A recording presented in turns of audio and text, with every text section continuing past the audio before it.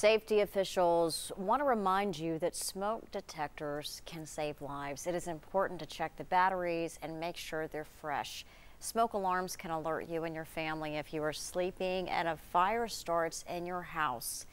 The Red Cross of East Tennessee says it's also important to make sure your family is prepared. Make sure that you are educating your family, regardless of age, that you know your exit strategy because you have less than 2 minutes to get out of your home if there's a fire.